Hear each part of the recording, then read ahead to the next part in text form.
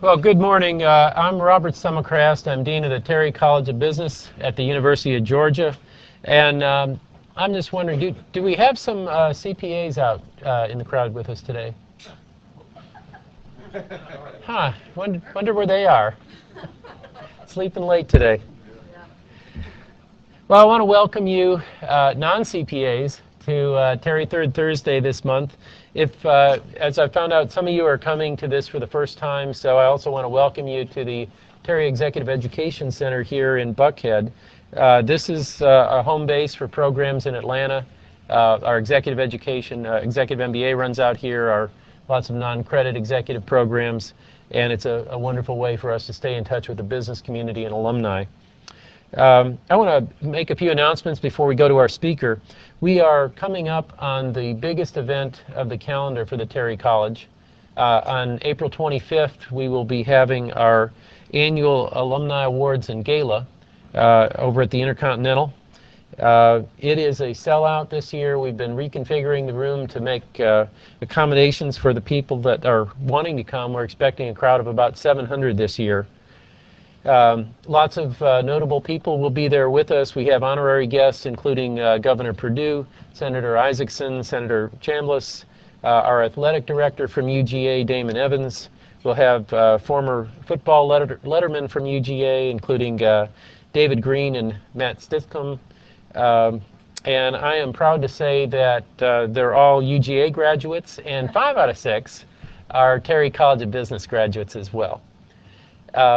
I want to briefly mention a few of the people that we'll honor at our Alumni Awards and Gala. Davis Knox will be receiving the Young Alumni Award. Davis is co-founder, as many of you may know, of Fire and Flavor Grilling Company along with his wife Jenna.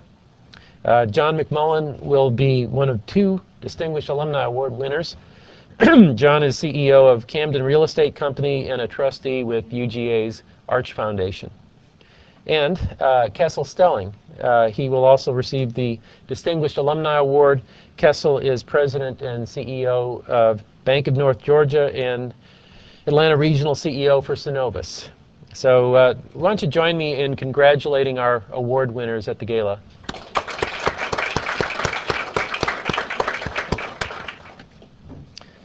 Now this is kind of a nice segue into our Terry Third Thursday sponsors, because our premier corporate sponsor of Terry Third Thursday is Bank of North Georgia. So thank you, Kessel, and let's recognize the people of Bank of North Georgia, if they could identify themselves. Anybody here? Well, thank you for your support anyway. We're also supported by 2 media sponsors. We couldn't put this program on without our corporate sponsors, Public Broadcasting Atlanta and the Atlanta Business Chronicle, and I know we have some representatives from them, so thank you very much. And briefly, I want to mention some of our upcoming programs. In May, on the 21st, we've got Bonnie Schumann coming. She is CEO of Stratix Corporation.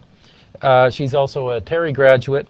And as many of you may know, Stratix is in the barcode business, but that's not the business that she's going to be talking about. She'll be our guest to talk about work-life balance, or as she calls it, work-life juggle.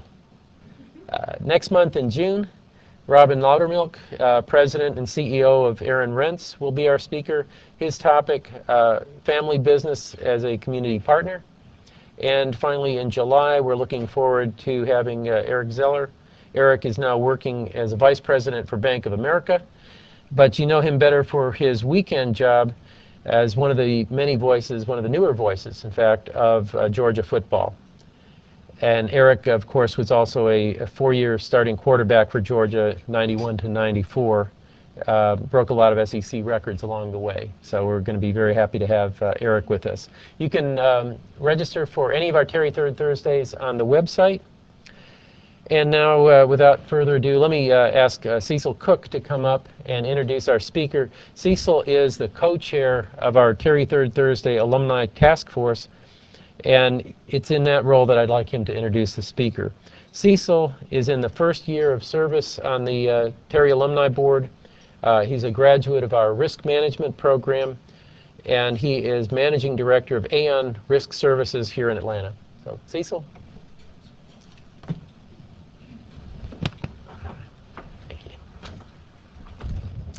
Thank you, Dean. Good morning. I'm proud to announce our speaker this morning, Jeff Genthner.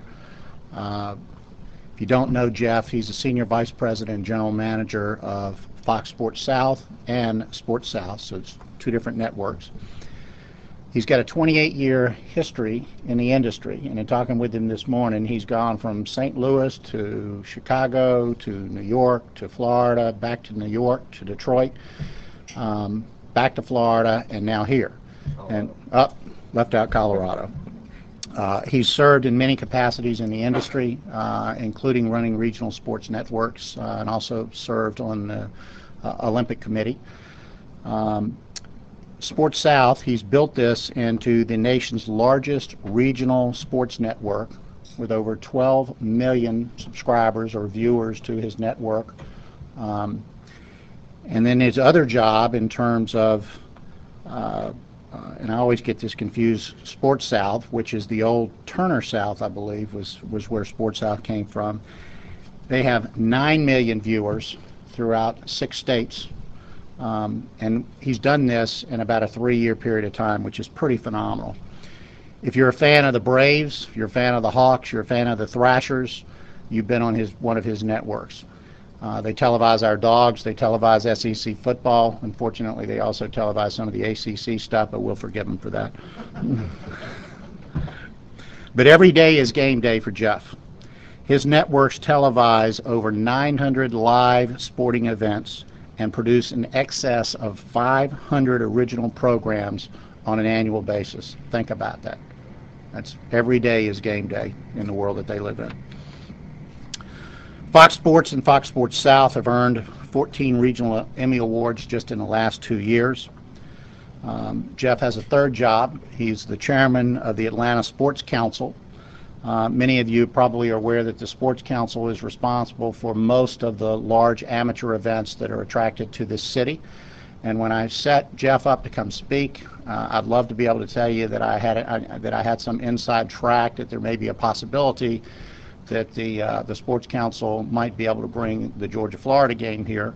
I'm not that smart, but hopefully, with Jeff and maybe Robert, you can help us with Damon. We can make that a reality. Wouldn't that be great to have the Georgia-Florida game play here in Atlanta? That'd be awesome. So Jeff also serves as a member of the Metro Atlanta Chamber of Commerce Board, and it's through that we actually connected. Jeff's married to Renee, and she has told him that should he take another position and leave, that she's really going to miss him because she's staying here in Atlanta. They've raised 2 children, and we are incredibly excited about having him here, and he's a great leader in our community. So, Jeff, come on up. Thank you very much. Good morning, everybody. I'm thrilled to be here, and I'm going to throw Cecil and everyone a curveball because I usually am a spokesperson for our networks, and I'm glad to talk about our networks during Q&A. But the theme today, I'm doing something that really caused me to think outside the box, and the theme today is the economic impact on sports. And so I'm going to kind of go through a 50,000-foot view. And if you want to talk about my networks, schedule me back for about another 5-hour period, and I'll be glad to talk about my networks. But I'm not gonna be a promoter today. I'm going to take a different angle. So I've amassed a huge amount of information. My unbelievably terrific assistant, Camille Ferguson, is here, and she's here to certify the over/under that I can get through this in a half hour. So if you see her do things like this, she's trying to keep me flowing. I love quotes, so I decided to start with a quote, and the quote today is, "I had a better year than Hoover did." Can anyone figure out who said this? Babe Ruth said it in 1930 when he was justifying his $80,000 a year salary, while President Hoover, heading into the Depression, only made $75,000. So to put it into perspective, let's talk about Yankee salaries and the president's salary again. This year, President Obama makes $400,000. A-Rod will make $32 million. Now this morning, over a cup of coffee and some juice, I broke that down. Alex Rodriguez doesn't get injured this year. Gets 4 at-bats every game, 162 games. That is 648 at-bats, okay? If you took his salary, $32 million, divided by 648 at-bats, what do you think he's making per at-bat? A lot. $49,000 per at-bat. So basically, 8.5 at-bats, he's already surpassed President Obama's salary for the entire year. So I guess President Hoover didn't have much to complain about because he didn't have to live in 2009. Anyway, here's the agenda for this morning. I'm going to fly through kind of a recount of the major milestones that have occurred in this wonderful past 6-7 months, and kind of do a parallel to sport. If you have any questions, raise your hand, be glad to answer them. And then I'm going to talk about who in the world of sports is best positioned for survival and why. And I'm going to look at TV rights, corporate sponsorships, and consumers, very over the top. And again, if you have any questions or have any thoughts, please don't hesitate to raise your hand. And then if I succeed in being in the under versus the over-under, we'll do Q&A as well. So I went back to September, and I looked at what occurred. And a year before September of 08, in September of 07, in our shop, in the world at Fox, we actually started to talk to ourselves and say, you know, it just feels like a recession is coming. You can tell it in our business when the ad sales rates are a little tougher, the buys are a little tougher, and then the bottom fell out in September. And the U.S. government seized control of Fannie Mae and Freddie Mac. Lehman Brothers filed for Chapter 11. They actually owed money to the White Sox and the Giants and the Red Sox, among others. U.S. government loaned AIG $85 billion, and the Dow dropped 778 points. Pretty bad September. The sports industry started to recover, or started to respond to that. The NBA, now many people think the NBA, the NFL, they're going to tough this out. I mean, they make so much money. NBA immediately lets go of 9% of their staff. They closed the Los Angeles office. They're starting to brace for the reality of this. CBS College Sports, that's a cable network that owns rights, buys up rights for a lot of events that ESPN or Fox don't acquire. They immediately shut down or close down their studios and really become just an event business. They close their studio operation and cut 30 jobs. The NFL, the almighty NFL, immediately concerned that teams won't have enough operating cash, take out 2 loans. They take out a 4-year loan for $1.4 billion, and then they take out another 10-year loan for $460 million, realizing that the credit markets are going to freeze and that teams need the cash flow. You got a lot of teams. Remember, you got the Giants, you got the Cowboys, you got the Jets, all building new stadiums. Their money's tied up in those capital investments. They need the money. The NFL says we got to brace ourselves for this. So that's October.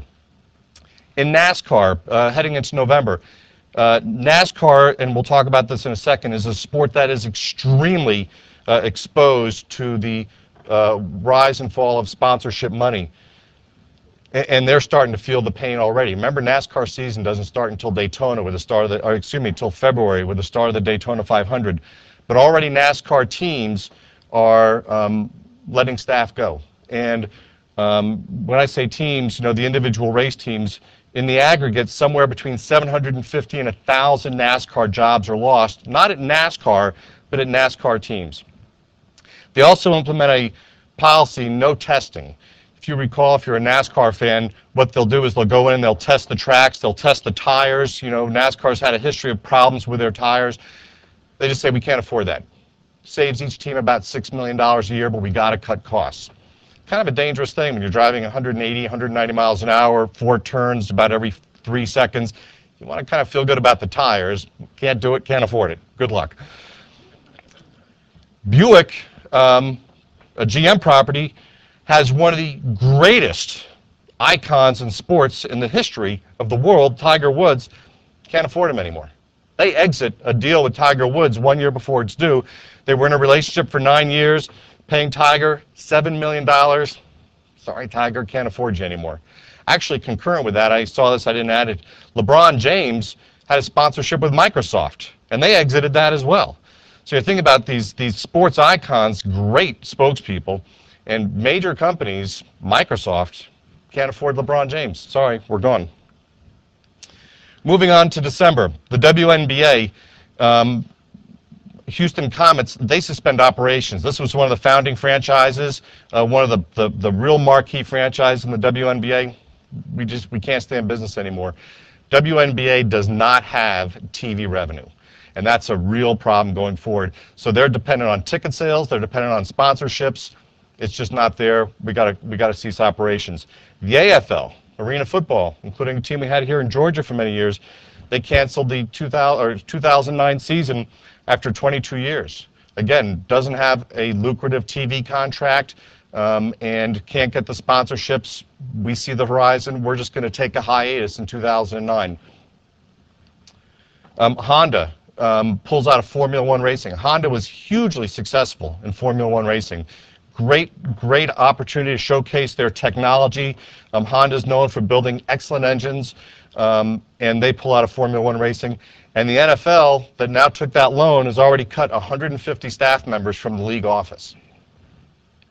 NFL is by the way, I don't know if you noticed, the NFL as a league is a nonprofit organization. They get money that flows up to it either from the teams sharing ticket revenue or down through the TV revenue deals.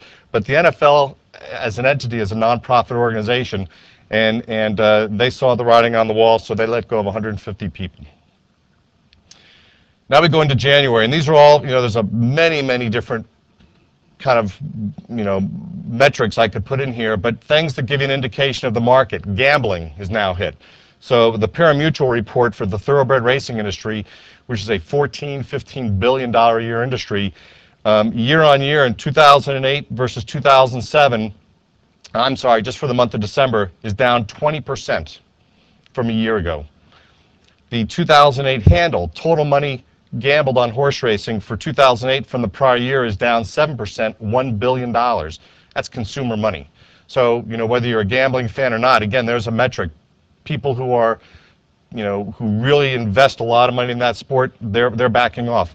Reebok, everyone knows what Reebok is. They can't move product. They've cut sponsorships. Now they're laying off staff. Am I depressing everyone already? Sorry. You thought we were going to talk about like Georgia football and that no Sean Marino leap in the Central Michigan game. I'm killing you. I know I am.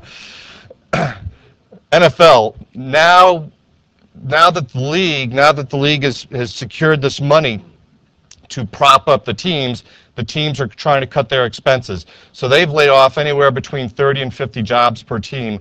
Carolina Panthers were the first to do it, but really kind of pushed right through the league. Let's look at the media companies. The Walt Disney Company, which owns obviously ABC, ESPN, their Q4 report, net profits dropped 32%. ESPN is the cash cow in the Disney Company. You go to Disneyland, Disney World, ABC, they've really been propped up over the years by ESPN. So ESPN has to take some of the brunt.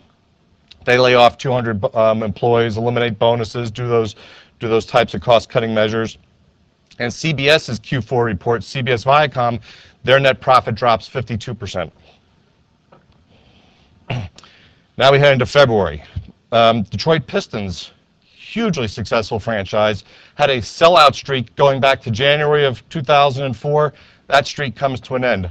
I don't think anyone needs to really dwell on how tough a market it is in Detroit in terms of unemployment, the housing market, everything. It's just a horrible situation, and obviously reflected in consumers' ability to buy tickets.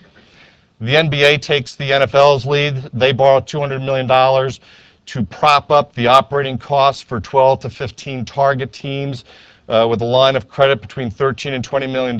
Again, propping up these teams in a market where you can't access credit, you can't access capital. The league uses its line of credit to fund those teams. The NFL takes even further steps. Commissioner freezes his salary, takes a 20 to 25% compensation cut. Now they really have deeper layoffs. They've already laid off 150 in December. Another 45 employees get laid off. 76 take severance. The league doesn't fill openings, on and on and on. Nike, 1,400 jobs eliminated. EA Sports, the makers of the video games, Madden NFL games that are just huge money makers. They lay off 1,100 employees, 11% of their staff. They closed 12 facilities, and their year-on-year net loss, operating income, goes from $33 million to $641 million. Now, in all fairness, that there's some accounting write-offs and write-downs that occurred there, but clearly they're going in the wrong direction. Let's be fair. I work for Fox, I work for News Corp, so let's look at our company, because I just spent the last 12 minutes bashing everyone else. We had a tough our second quarter fiscal year December report. News Corp wrote down $6.4 billion. Now, a lot of that was done in write-down charges. We bought the Washington Post this past year. We had some other acquisitions and other assets that we had to revalue, some licenses. So there was an accounting write-down of $8.4 billion. But in our company, there's kind of four major buckets.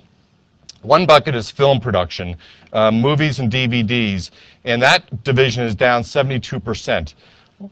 Little bit behind the fact that a year ago or 2 years ago, we had some pretty strong movies come out of our studios. The Simpsons actually was a huge movie for us, and we really have had a tough job following that up.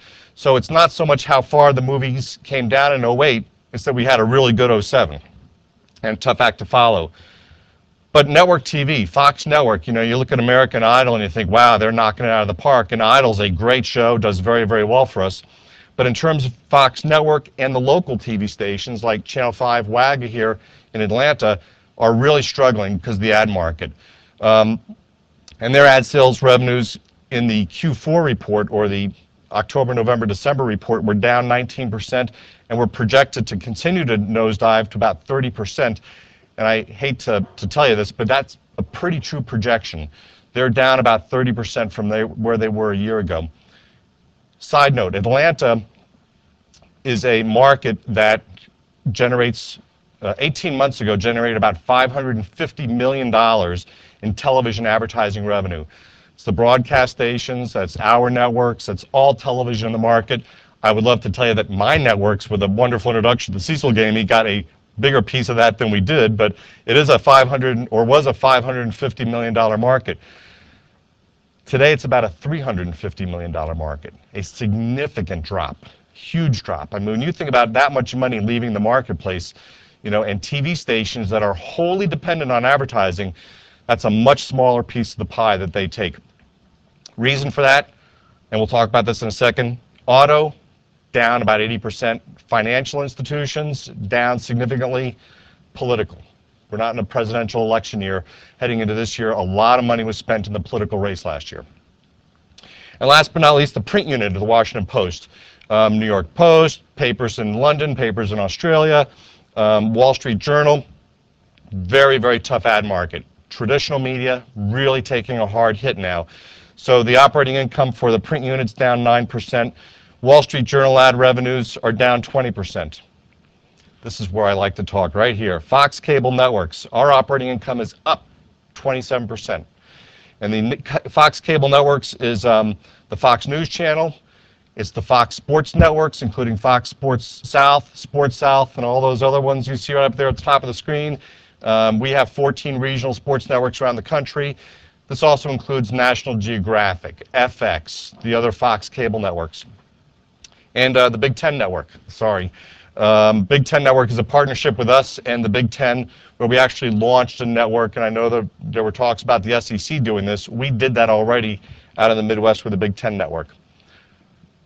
Can anyone tell me why they think that, unlike film production, local and network television, print media that suffered significant losses, why the cable networks actually had a 27% operating income increase?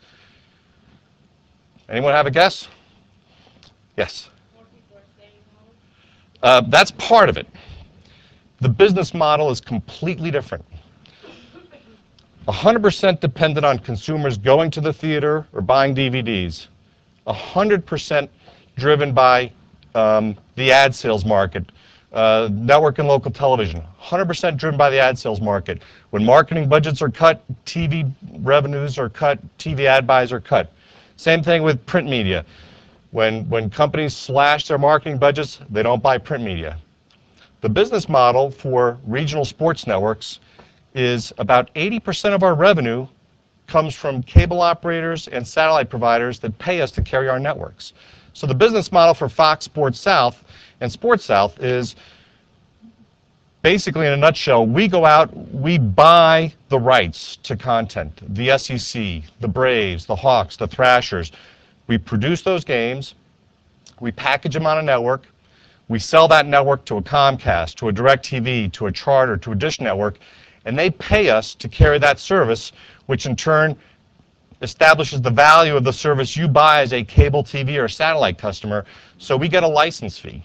And as long as you have cable in your home or you have a dish on your roof, I get a monthly check from Comcast for my troubles and my risk of buying those rights, producing those games. The business model for most cable networks, and this goes to ESPN as well, somewhere between 75 and 80% of their total revenue is a check from cable operators or dish networks, and the other 25% is from ad sales. So if my ad sales, and actually in my model for our business here in Atlanta, we're about 80% of our revenue comes from cable operators or DirecTV or Dish Network or what have you across the 7-state region that Cecil mentioned earlier. 20% of our revenue is variable revenue. 20% of our revenue is subjected to the ebb and flow of the ad market. So when the ad market crashes 30%, it's only affecting, that 30% is only affecting 20% of my income stream, my revenue stream. That's why we've had a good year, and we continue to invest very heavily in rights in our product because it's so important for us to have those rights and to keep the value of our network strong. My focus absolutely is on ad sales, no doubt about it. But my bigger focus is investing in content that sustains the distribution of my networks. I want my networks not only to be in Atlanta and throughout Georgia, but I need to make sure I've got product that keeps my networks in Alabama, Mississippi, Kentucky, Tennessee, because that distribution contributes to the 80% of my revenue stream. So that's the basic business model difference between Fox cable networks or cable networks in general and traditional media of television, print, what have you. All right, let's talk about positioning for survival. As we head deeper into the market, the challenges of the economy, what businesses, particularly what leagues, are best positioned for survival? So I'm going to give you a real quick run through on TV rights, and then we're going to talk about sponsorships, and we're going to talk about consumers. NFL is in great shape, and the reason they're in great shape is, first of all, whoops, sorry about that. They're in great shape is when you add all this up, they're making about $3.7 to $4 billion a year in TV revenue. Big number. More important to me is this number here, the term. They've got very, very lucrative contracts locked up for 4 or 5 years out. So they're going to get big checks every year for an extended period of time. Very, very important in this climate. Matter of fact, this DirecTV deal right here, who has, what's the NFL Sunday ticket? Anyone have that where you're subscribed to it? Very, very lucrative business. DirecTV just upped that. The current contract pays the NFL $700 million a year. They already renewed that from 2011 to 2014 at $1 billion a year.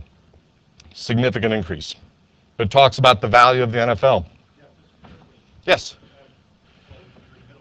NFL Network. Do you have any numbers on the NFL Network, how they're doing? I don't, but they're not doing well. Okay. And it goes to the distribution argument. Okay. They are absolutely strapped and struggling. Matter of fact, Comcast has taken them to court. They are struggling getting distribution. And great question, because the world has changed. It's a very, very difficult time right now to launch a new network and get on what we call expanded basic cable, or the lower tiers of cable, where you can maximize your ad revenue. Cable operators and satellite providers want to put you on digital tiers where the consumer has to buy into about a $90 price point before they get the NFL Network, and that's what the NFL Network is arguing with cable operators, particularly with Comcast. They want to be available at a much lower price point. So NFL Network struggling mightily in that regard. A little bit of contradiction given the fact that the NFL itself is doing so well. The NFL is doing well, and they've actually propped up the NFL Network by putting product over there, but it hasn't been enough because there's so much out there on their other rights partners to make the NFL Network compelling that the cable operators and the satellite providers are caving in. So it's been about a 3-year battleground. Major League Baseball, all their deals go through 2013. I don't even look at the annual revenue. I mean, obviously, I have to look at it, how much money they make. But if you add it all up, it's roughly $650 million a year they make. But they're locked up to 2013, so they're in good shape. NASCAR revenue. This is so important because NASCAR is so subjected to sponsorship money, and we'll talk about that a little bit more in a second. But they just redid their TV deals not too long ago. Took them out to 2014, very lucrative deals when NASCAR was really riding a big high.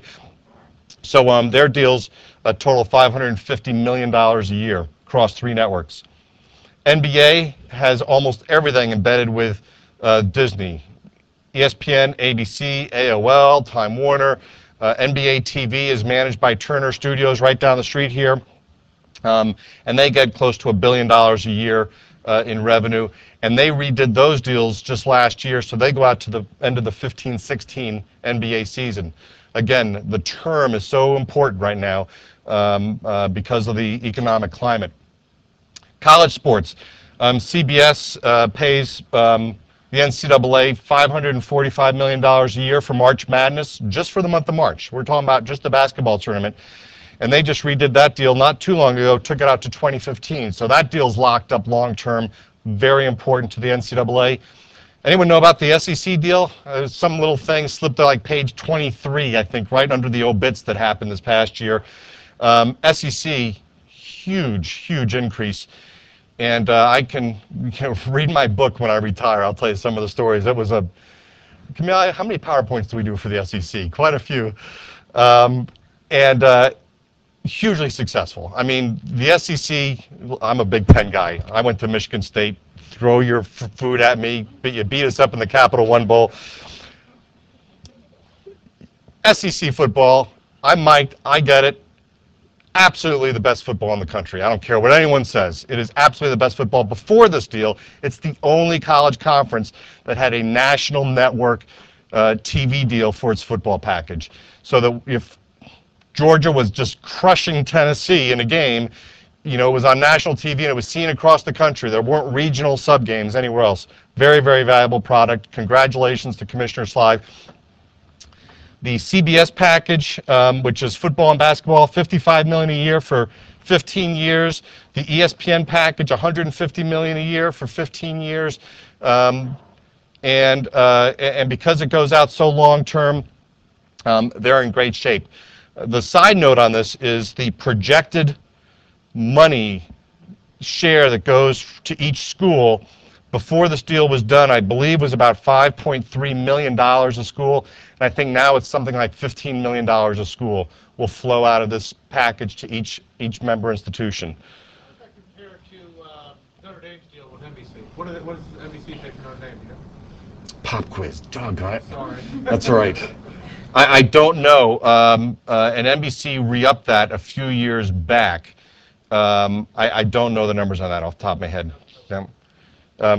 Significantly more, though, but just, not even in the same realm. Here's one that's in big trouble. This is the NHL, and I love the NHL. They have a year-to-year contract with NBC, and they have a deal with the Versus Network, which is a network owned by Comcast, that pays them $67 million a year for the next 3 years or 2 years. $67 million a year is the only banked money they have. The deal with NBC is actually what we call a barter deal. NBC televises the games, they produce the games, they sell the advertising, and then whatever money they make from the advertising, they first, off the top of that money, take their production costs, which at the network level, with unions and talent fees, I would guess $100,000 a game, maybe $120,000 a game to produce a hockey game, particularly with high def. They also take off the top, though, what they perceive as the cost of their airtime. So they've got a 3-hour slot or a 2.5-hour slot on a Saturday afternoon. They'll probably price that at about $150,000 worth of airtime value. So they'll take that off the top. So call it, just for the sake of discussion, $250,000. They sell $300,000 in advertising for that game. That's $50,000 net after their airtime and production. They split that 50-50 with the league. NHL gets $25,000 a game. But they need the exposure. They've got to have the exposure. It's a year-to-year deal. Very, very, very challenged for the NHL. Their future is going to be very challenged in this difficult sponsor market. Let's talk about corporate sponsorships. How am I doing time-wise? No, pretty good. IEG is a company that represents their clients in terms of sponsorships, in terms of activation. In January, they did a survey. 51% of their clients plan on spending less, and this is a sponsorship company, spending less in 09 than they do in 08. 36% said they're going to spend at the 08 level, so they're not going to increase. 47% said they're going to look to escape. Their clients are actually looking to escape current sponsorships. Buick and Tiger Woods, let's remember that. They want to escape the deals, we can't afford them anymore. 45% of the CMOs at their clients said we're spending more time managing agencies than we did 2 years ago. Managing agencies because we need to manage our costs is what that means. And only 21% of the CMOs said we're getting our best work from our agencies. So, you know, the message I hear here is the agencies need to deliver value. Ad agencies, sponsor agencies, you need to deliver value because your clients are really tightening their belt. And you really need to not just be a facilitator of buying media, you need to help them with solutions. There was one other piece here that I left off, and I think it was something like 51% of CMOs said the measurement for our investment or our relationship with agencies is a direct ROI, activation. It's no longer, do people remember the Nike swoosh? It's, are shoes of Nikes moving off the shelves? Big, big difference. It's no longer, do you remember the Clydesdales? Are cases of beer flying off the shelves? It's a complete ROI business now. It's not about brand, it's about selling product. Corporate sponsorships. In my business, in the sports business, the two big torpedoes are auto and financial industries. GM, their quarterly report, $9.6 billion loss for the quarter. They are the top U.S. marketer in sports. They spend $500 million a year. This year, didn't buy a single ad in the Super Bowl, not one. Prior year, they had 11 spots, and over the past 5 Super Bowls, they spent $46 million. A lot of money coming out of the market. Cadillac, out of the Masters. Didn't see him on TV last week. Pontiac, Final Four. Michigan State story again, forgive me. Final Four, it was great on Saturday. We had a lousy Monday. Pontiac's a host, a title sponsor of the Final Four. 0 activation in Detroit. Couldn't afford it. Probably read they didn't even use their suites because the bailout money, they didn't want to be perceived as having, you know, suites and catering and all that, so the suites went dark during the Final Four. Minimal presence in the Daytona 500. We talked about Tiger Woods already. Mercedes-Benz, let's go overseas, foreign car manufacturer. Huge sponsor of the ATP Tennis Tour. Again, very dependent on sponsorships. Mercedes-Benz cuts way, way back. So heading into this season, 6 of 63 ATP tennis tournament stops don't even have a sponsorship now. So they're in jeopardy. Financial services is the other big one. I don't think I need to tell anyone in this room, even if you're, you know, just skim the paper once a month, that Citibank or Citigroup and the Met Stadium, before the bailouts, if you will, or the loans hit, Citigroup committed to a 20-year, $400 million title sponsorship for the Met Stadium, the old Shea Stadium in New York, and they have been getting blasted for it ever since, just absolutely blasted. So on the heels of that, Bank of America was actually in deep negotiations to do not necessarily a title sponsorship, but a deep, deep sponsorship with a new Yankee Stadium up the road in the Bronx. They saw what Citigroup was getting, and they said, well, we're out, taking our bags, we're going home, we don't want to be part of that. Wachovia, which was acquired by Wells Fargo, They escaped a contract that they had through 2014 to be the title sponsor of the PGA Tour Wachovia Championship. It's played in Quail Hollow in North Carolina. It's now called the Quail Hollow Championship because they can't get a title sponsor for it. Auto and financial services, huge spenders in the world of sports, both, getting government money. They can't face the music in terms of justifying it in terms of corporate sponsorships. Talked about NASCAR a moment ago. I just want to give you one pager on that. TV rights deals are long-term, but the sponsorships are driving up. Thank God the TV rights deals are long-term. Sponsorship money equals 80% of the revenue at the team level. Huge amount of dependence on sponsorships. Sponsorships cover 65 to 70% of a team's operating costs. Obviously, because that's dried up, you've got some of the most competitive and thought to be the most successful teams in NASCAR merging. Petty Enterprises merged with Gillette Everham earlier this year. Dale Earnhardt Enterprises, or Dale Earnhardt Inc., merged with Chip Ganassi and Felix Sabates Racing. This is like the Yankees and the Mets, merging. The Georgia and Tennessee, we've decided to merge and be partners. Stop it! Were you kidding me?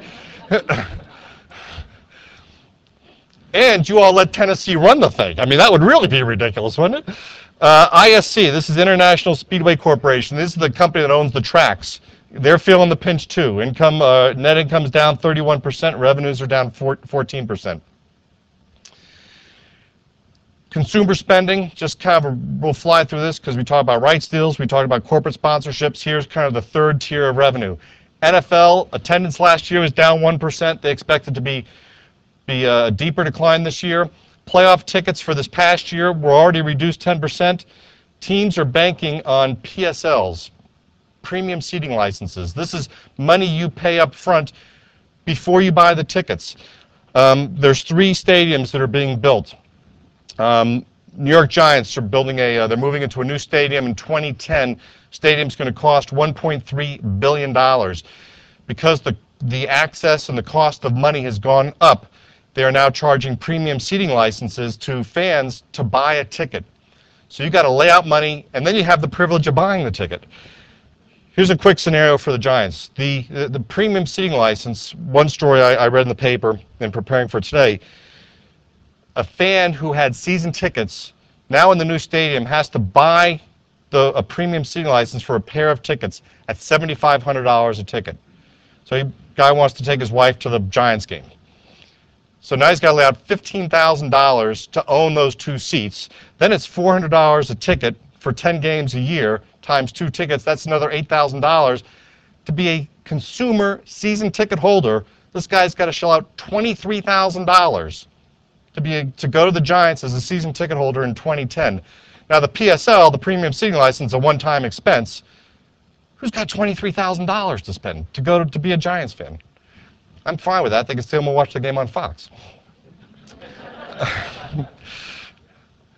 I read also that the Cowboy premium seating license, that Cowboys are, they're building this Taj Mahal of a stadium. I don't know if anyone's heard about the stadium. This stadium in Dallas is going to have a high-def TV from the 20-yard line to the 20-yard line, suspended, hanging in the middle of the stadium on both sides. A high-def TV from the 20 to the 20. And it's an architectural marvel that the thing doesn't just completely cave in. But the cost of money, to build the stadium has gone up significantly. I was just reading the other day, the Cowboys are looking to raise $753 million just on premium seating licenses, just on the cost of owning the seat before you buy the ticket. So they're looking to sell 55,000 seats with a premium seating license. Pull my notes off here. And the licenses go for the really lousy seats, $2,000 a game. Premium seating license, $150,000 a ticket. A ticket. And then for the seat, and then you got to buy the ticket. So they're looking to raise $753 million just from premium seating licenses alone. So, you want to buy a season ticket to a Cowboy game and you want to sit at the 50-yard line 20 rows up, $300,000 just to own the chair, but now you got to buy the ticket to sit in the chair that you own. Go figure. It's a great business if you can get the money, I guess. So By the way, everyone, today I'm charging you $2,000, a premium seating license to sit in your chairs. Breakfast is on me. I hope you eat up. Major League Baseball attendance fell 1%, first decline they had in 4 seasons. 16 of 30 teams announced a pricing freeze for this current season. NBA renewals are down, ticket sales renewals are down. Same story. Reduced pricing plans announced. Bobcats yesterday announced that they're doing and Charlotte Bobcats are a team that we have licensed. It's one of the 3 NBA teams that Fox Sports and SportSouth televises. They're reducing their tickets 17% next year. Talladega attendance was down 50,000 a year ago, and advanced ticket sales for the current NASCAR season are down 15%. Okay, last slide. What does this all mean? Kind of the big bullets to pull away from this. Most major leagues are safe. The big leagues are pretty safe because they got a lot of money locked up in long-term deals. And that not only is important for their stability in terms of surviving or weathering the storm, but that helps them with a great line of credit. The NFL and the NBA would not have gotten that money without those guaranteed TV rights deals. NHL got some issues. NASCAR, pretty good, but they're still very dependent on sponsorships. Arena football, WNBA, some big challenges. Team athlete dependence on corporate sponsorships and consumer spending is testing the limits of financial elasticity. Premium seating licenses, luxury suites. Teams are very dependent on the revenue they get from luxury suites because teams have to share ticket sales revenue with the leagues. In virtually every league, the numbers are different, the percentages are different, but the Braves send some percentage of their revenue from sitting in the stadium to Major League Baseball, but they keep the luxury revenue. That's their money to keep 100% for themselves. But companies can't afford to buy those luxury suites anymore. I mean, Pontiac goes dark at the Final Four in Detroit with their suites. Networks will continue to drive higher rights fees for content that delivers sponsorship and viewership. The SEC, great example. I mean, the increases that they drove this year are phenomenal, and you'll see that trend continue because we need the content to survive. I am a sports network. Guess what I am if I don't have sports rights? I'm unemployed. I have nothing. Sorry, Camille, don't let that freak out. So we have to invest in acquiring content that drives viewership, that attracts sponsors, but we got to be very smart about it. And in my shop, I mean, there's more justification and rationale exercises than ever before in my career, because dollars are scarce, and the investments have got to be very strategic. And networks must reinvent themselves to create greater revenue streams to monetize their investment. What that means is traditional TV is over. When we come through the back end of this economic downturn, I'm not going back out to advertising agencies and saying the cost per point in Atlanta is $200, and I'm going to deliver a 3.6 rating, and men adult 25 or to 46 or whatever. I got to deliver value. I mean, for the same reasons the CMOs are saying I'm not worried about brand, I'm worried about moving product. I got to do the same thing with my business. Fortunately, unlike a broadcast station, in my business, I own the rights. I control the production. As Cecil said, we produce, and again, this is just my business here in Atlanta, between our networks, we produce 900 sporting events a year. We are the rights holders for 3 NBA teams, the Hawks, the Bobcats, the Memphis Grizzlies. We're the rights holders for 3 NHL teams, the Thrashers, the Carolina Hurricanes, the Nashville Predators. We're the largest producer of Braves games. We'll do 105 Braves games this year. We're a rights holder in the SEC, a rights holder in the ACC, individual school deals, including Georgia, Tennessee, Kentucky. So we produce 900 events a year. By owning those rights, controlling those productions, controlling the distribution networks, I've got to work those levers to provide the best value I can for my advertisers and for my affiliates, my cable operator customers and my satellite customers. And that's the business we're in. I also have to do a much better job of leveraging and creating new platforms. I've got to take advantage of the internet. I've got to take advantage of video on demand. I've got to take advantage of how I can, through production, instead of selling you a 30-second chunk of time, integrate you into the telecast because no one else can do it. My dear friends at Fox 5 down the street have American Idol 2 nights a week, and they're getting great numbers. But they cannot put the Coca-Cola Cup in front of Simon Cowell. I can. I can do that because I produce those games. I own those rights. And that's the unique opportunity that I have to do with our business to stay in the game going forward. That's it. Any questions, anyone?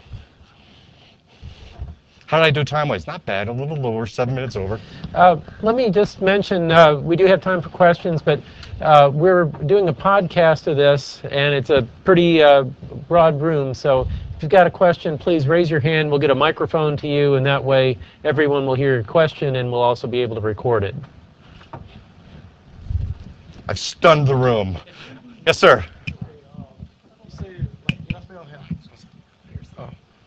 The NFL, though, they have long-term contracts. NBA have long contracts. If for some reason that company that has, that has a contract goes into bankruptcy, has some kind of financial problem, are they still liable to pay? Well, probably the question is if the NFL or some of the leagues that have long-term contracts, if those rights holders go into bankruptcy, what's the exposure there? Personally, I hope that never happens. Probably would go through the normal process of whatever the bankruptcy process is, but I don't see that happening. I mean, it would behoove, if you take it to that extreme, it would behoove the network and the league to probably renegotiate the deal, restructure the financials of the deal, because if the team doesn't get national exposure, that's not a good option. So they probably need to restructure the deal to keep the exposure, to keep the sponsorship revenue going, so on and so forth. Anyone else? Yes, sir. Just curious, with the change in the economy, what are you doing to cut costs and to manage your counterparty risk, your credit risk? I'm so glad you asked that question. I am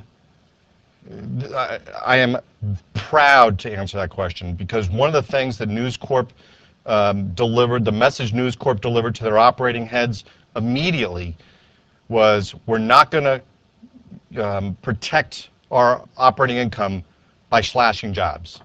That's not the strategy we're going to employ. And right from Rupert Murdoch, I have to be honest with you, you can look at me and say, oh yeah, he's a company guy, single line. Very impressed. Mr. Murdoch's message was, we don't contribute to the downturn by putting our employees on the street. So that being said, the message was, we're not cutting heads. We're staying committed to our investments to move into the world of high def and technology. So don't think you can cut that either, because increasingly as plasma TVs move into the home and tube TVs move to the curb, people expect more high def. So it's really get smart about your business. It's what I said on the last page here. Don't think about traditional advertising sales. Look for new delivery streams. The internet, I saw an interesting statistic. 1% of the American public right now this year watches TV via the internet. Hulu and some of those internet sites where you can watch TV. I remember earlier in my career, we were partners, the company I worked for was partners with NBC, and a executive financial person from NBC said, the network business is in great shape. Even though cable's coming up, 96% of Americans still watch network television over cable. That number's like 30% now. So don't be fooled by the fact that, it's only 1% of the American public watches TV via the internet. That number could grow in 20 years. We need to be in a position to be part of that growth rather than try and jump on it 20 years from now. It's those types of things we're really looking at. Anyone else? Can I spend 20 minutes talking about my networks? Yes, sir. I saw your hand first. I'll come over to you. Say again, sir? The 15-year contract for the SEC? Yes? Seems awfully long. How could you? I didn't do it. Not me. CBS and ESPN did it. The SEC is interesting. Our company, Fox, partnered with the Big Ten and created the Big Ten Network. The SEC looked at that as a possibility for assigning their rights in the future. And for a good 2.5 years in our discussions with the SEC, they really talked long and hard about, should we create an SEC network? It's a very big risk. It sounds like a real sexy thing to get involved in television. It's a huge risk with capital issues, with distribution or exposure issues. You know, we talked earlier about the NFL network. You can launch an SEC channel, but if cable operators don't carry it, you've got a lot of really upset fans. You've lost ad revenue. You've lost distribution revenue. And you know, it could happen to the SEC because the NFL is still suffering with that. So I think they wanted the long-term security. I know it was very important for the commissioner to have a national network presence, cable and broadcast TV. I know that brand was important, so when you see coming this fall on ESPN and CBS, it will say the SEC on CBS, the SEC on ESPN. I will let you in on a little insight. Part of the ESPN deal, excuse me, is anything that CBS didn't buy, ESPN owns. So basically they bought everything else. Inherent in the ESPN deal is ESPN's obligation to do a regional contract that will include football and basketball and up to 200 events. And we are, and have been for about 4 months now, been in very, very active, deep negotiations with ESPN to be that regional rights holder for them. The SEC mandated that so many events get televised that ESPN just doesn't have the ability to televise all those events. ESPNU has very, very poor distribution in the SEC footprint. It's really tough to find. I know Comcast doesn't carry it. Several other cable operators don't carry it. So they're looking to us to fulfill some of that tonnage of programming that they promised the SEC. And hopefully we'll have an announcement soon. So. Okay, I think we're... I had one more question. Okay, here. one more. Sorry. I was wondering if you could speak about, with respect to distributing the NHL and building awareness, that NHL is much bigger in Canada, and do you have any knowledge about the revenue that the Canadian broadcasting networks generate? Significantly from NHL? greater. So I don't know the numbers off the top of my head. Significantly greater. I mean, hockey and curling, the national sports of Canada. You know, if it's on ice, we're sliding things on ice, we'll pay for it. It is, you know, in Canada, Hockey Night in Canada is a monster business. Hockey Night in Canada is just the news show around every single game with Don Cherry. Huge business. With the exception of markets like Detroit, used to be Colorado, you know, Philadelphia, New York, it's a struggling business. Very niche programming. Very, very niche programming. And without the money flowing from a network deal to the teams are forced and under the greater pressure to generate their own revenue streams, whereas an NBA team, an NFL team, or a Major League Baseball team gets a hefty check as part of their right share from a national TV contract. The NHL teams don't enjoy that revenue stream, so they're really challenged to generate their own revenue streams. Okay. Jeff, thank you very much Thank for you very being much. with us today. My pleasure.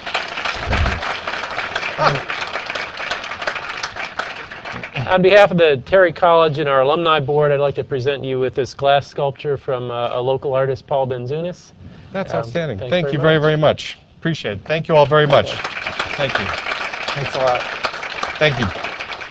Remember, as you're leaving the parking deck, if you say Terry Third Thursday, that takes care of the parking. So say that, and I hope to see you next month.